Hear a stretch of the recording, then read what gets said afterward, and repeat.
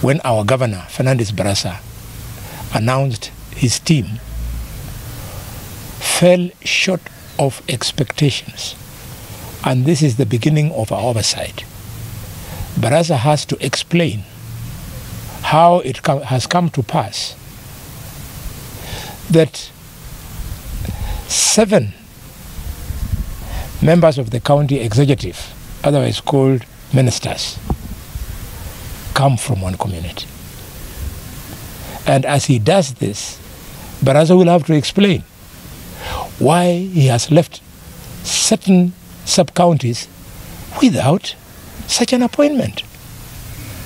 The people of Shinyalu constituency, from the great family of Biswa, have a right to sit where decisions of the governor of Kakamega, the decisions are being made.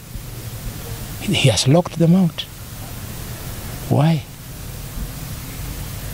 Barasa has to explain to us under which constitution is he putting up an office for his wife. We do not understand. The people of Kakamega voted for 2 people in that county. They voted for the governor and his deputy. The people of Kakamega are unhappy that the governor of Kakamega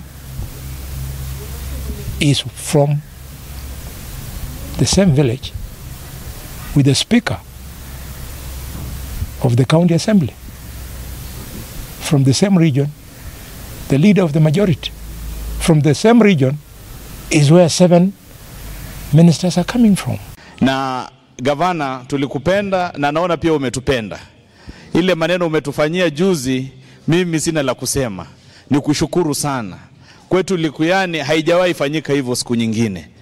Kwamba majina yanasomwa na tunaona majina ya vijana wetu kutoka huku Likuyani wako katika serikali yako. Sisi tunashukuru sana.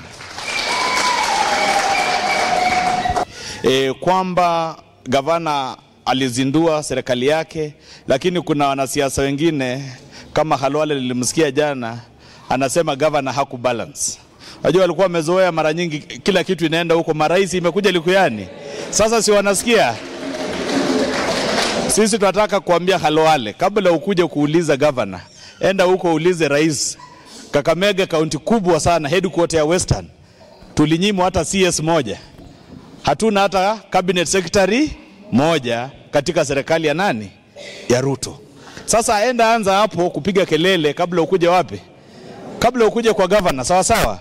Na tumwambie kwamba sisi ni majeshi ya governor, sisi tuko ngangari. Hatutakubali mtu kuchezea governor wetu. Hatutakubali. Yeye aliomba kura akasema atafanya kazi vizuri na governor, hiyo ndio tunaomba. Ampe governor nafasi aweze kutekeleza manifesto yake, aletee wananchi maendeleo. Governor ametengeneza serikali ambayo iko balanced kabisa. Lakini kuna watu walikuwa wamezoea kupata nyingi sana. Sisi watu wa Likuyani tukiumia, marais tumepata yetu. Sasa huyu Khalwale tumwambie yeye ashughulike na mambo yake. Aachane na mambo ya nani? Aachane na mambo ya governor. Aende aulize huyo kinara wake, Kakamega tumepatiwa nini kwa serikali yake.